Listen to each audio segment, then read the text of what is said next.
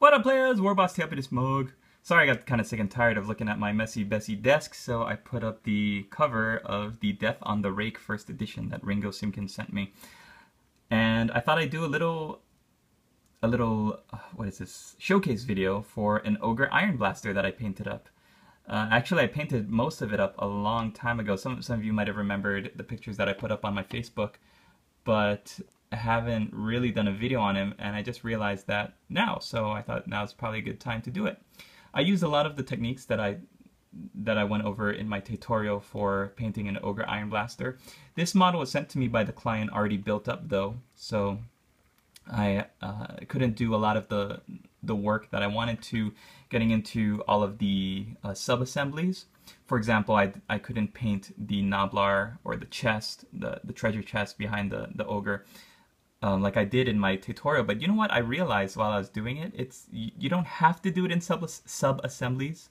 In fact, I can see how people who just want to get it painted might not feel the need to do it that way and might just want to build it all up and then just prime it and paint it. That's totally fine.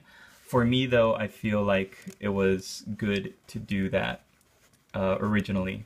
But I can definitely see how just building it up, painting it once, hitting the whole thing with some washes, and then highlighting it would be good.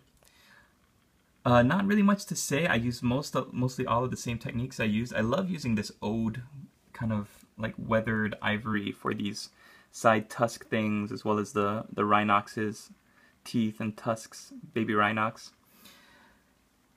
Really enjoyed painting the Ironblaster itself. I used, gosh, what did I use? Balthazar Gold.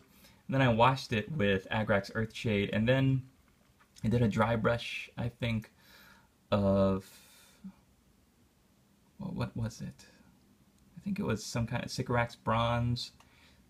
I did something, but really what toned it down was the Agrax Earthshade and then hitting it with the Nihilak Oxide. So really enjoyed that. The Noblar, I had a lot of fun painting in there, trying to hit everything and do the highlights and everything while he was already glued in place. And yeah, just amazing to me, again, how much detail this model has.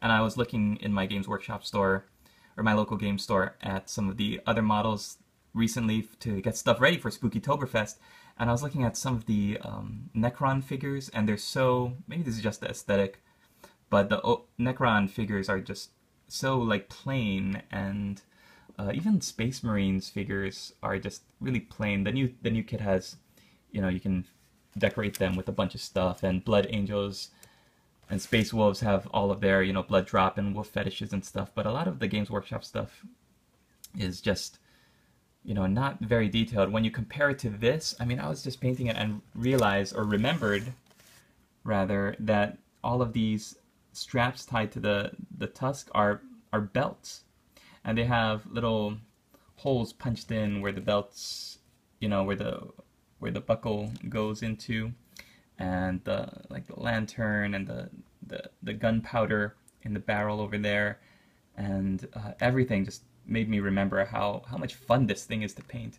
So if you do collect an Ogre Kingdom's army, you probably know what I'm talking about. If you have not painted one of these yet, but you collect ogres, what are you doing? What are you waiting for? Paint it up. And if you're considering an Ogre army, then this is definitely a good model to have, because Games Workshop really hit it out of the park with this one, I think. Alright, thanks for watching, everybody. Hope you enjoyed this video. We'll see you in the next one. Latest, players!